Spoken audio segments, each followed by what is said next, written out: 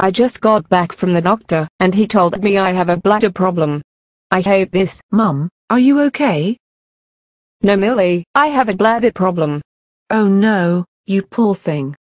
I'm afraid it'll be nappies for you. Come on, let's go and change you. Oh no. Poor Nanny Grace. Now she has to have nappies on. Come on, Lizzie. Cheer up, it's not that bad. But Jess, come with me. There you go. All nice and clean. I'll change you when you need it. Why me? Nan, what's wrong? I have a bladder problem, and am now in nappies. Oh no, you poor thing. Lizzie's really upset about it. I'm very sorry she's had to find this out. It's not your fault, Nan.